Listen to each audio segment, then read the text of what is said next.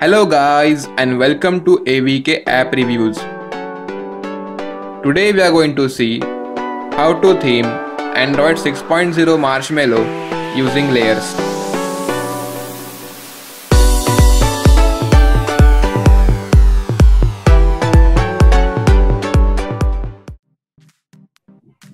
The latest iteration of Android, that is Android Marshmallow, has native support for layers.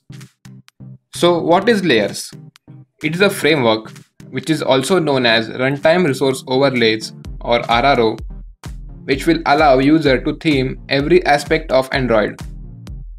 So a community called Psycho Development has developed an app called Layers Manager.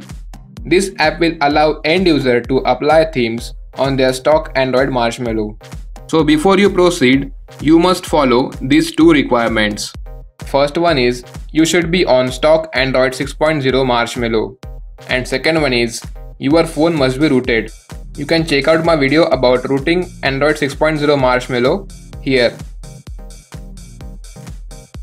So first, you have to get the BusyBox app from Play Store.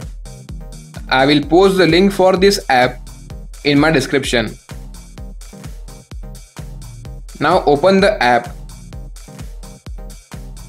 Grant the Super SU permission and click on install button.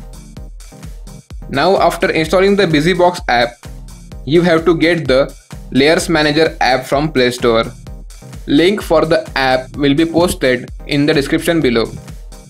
Now open the app and grant the Super SU permission. You can get the Layers theme from Play Store. Just check for the Android M compatibility of the theme before installing it. Once you get the theme, it will appear in the Layers Manager. Now you can select all the overlays or choose one by one as per your choice. Layers provide you a complete freedom for theming every aspect of Android. So after selecting the overlays, just click on the Fab button on the bottom right corner and apply the layers. After applying, just reboot your device. Now you have stock Android Marshmallow themed with layers. So go ahead and customize your Android experience by use of layers. So let me know your thoughts about this video in the comments below. And if you like this video, hit the like button below and share this video. And subscribe to my channel for more such video. You can follow me on Google+ and Twitter.